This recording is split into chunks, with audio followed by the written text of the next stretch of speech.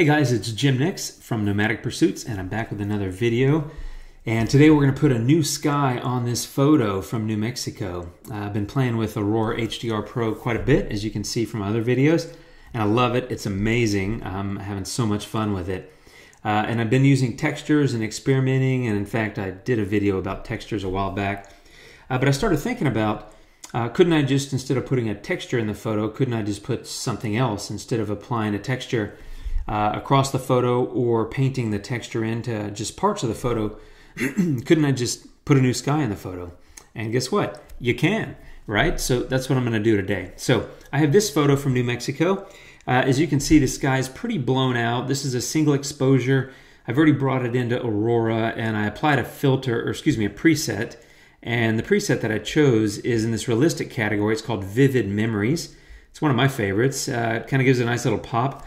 But as you can tell, this guy's a mess, right? It's blown out. So we're going to replace it. So let me show you what I do there. It's the same as adding a texture. In fact, it's the exact same step. So you just go up here to the Layers panel, hit plus, and I'm going to call this a New Sky.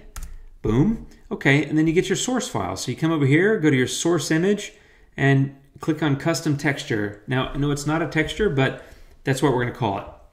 So now that I've figured out I can do this, I've been collecting all these sky and sunset and cloud photos from my library and putting them in this folder on my desktop. But I've got this one, which is a sunset in Austin. I'm going to go ahead and use that sky on this photo.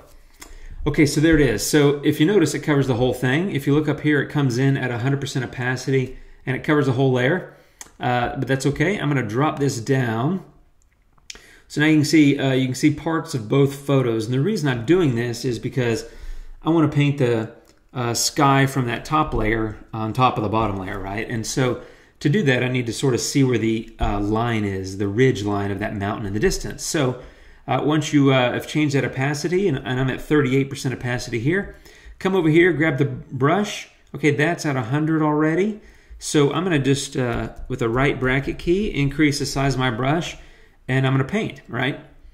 So here comes the painting. This only takes a second to get it started.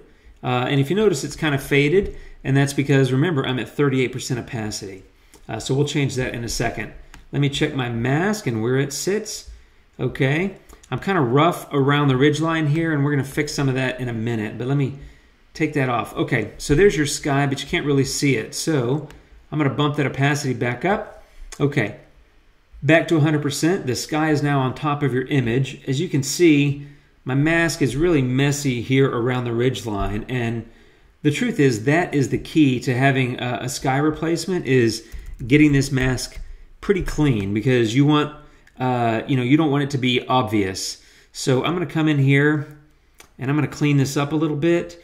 Now, since I'm recording a video, I'm going to do this a little more quickly than I would do if it was just me working on a photo, right? I need to clear some of that out so I can see it.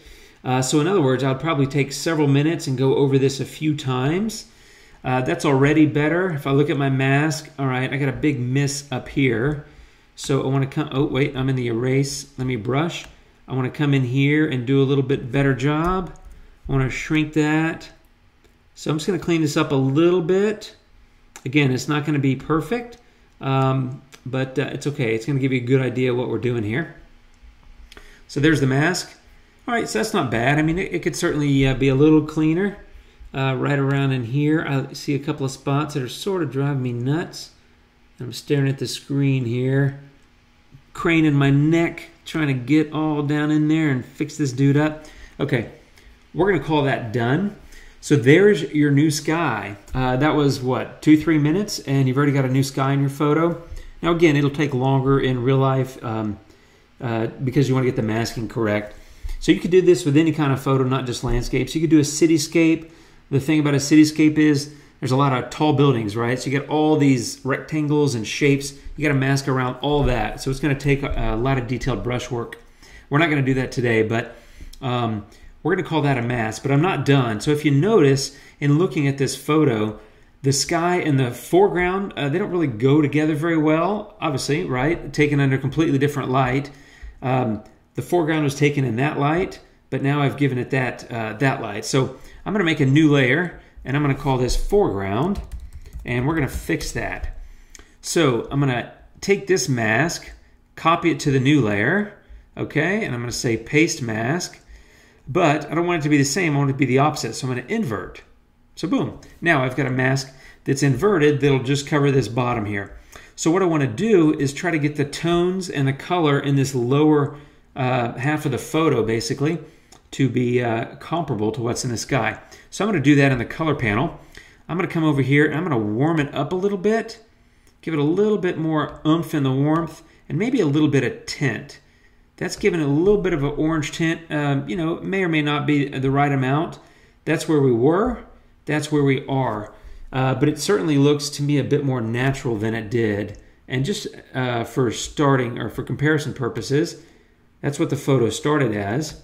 And here's where we are. And then, again, it's just a few minutes in.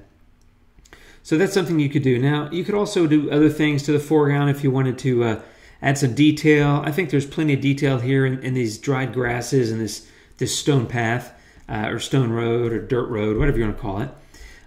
Let me take these things out again. So original photo, new sky with a, you know, not a perfect mask, but something we could fix later. And then some adjustments there. So there's the foreground beforehand, there's the foreground after. Now that I look at it like that, it's maybe a little too warm. So I might come down a little bit, and maybe it's a little bit better. Yeah, there you go. So I like that. I think it's a bit more of a natural match, and the colors are in better shape. And from here, really, the sky's the limit. You could say, hey, I'm done. Look what I started with. And, you know, not a bad photo. I like the lines. I like the road. I like the mountains. I actually like the clouds, but they're blown out and, you know, kind of useless to me. I like that a lot more.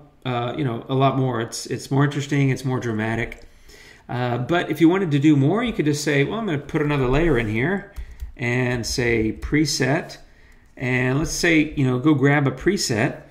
Now, if you notice here in the preset panel when they come up, everything that you see is the photo that's on top, which technically is the texture, right? So you're showing that as the layer here, but that's okay. Let's say we take this realistic dreamy, and you know, if it came in at 100%, that'd be way too much. And at 0, you know, why put it on there if you have it at 0, right? But maybe I like a little bit. It's kind of fun. You know, you could just give it a little bit more oomph. So there it is at 44%. I kind of like that. Let's full screen that, dude, so you can see the whole thing.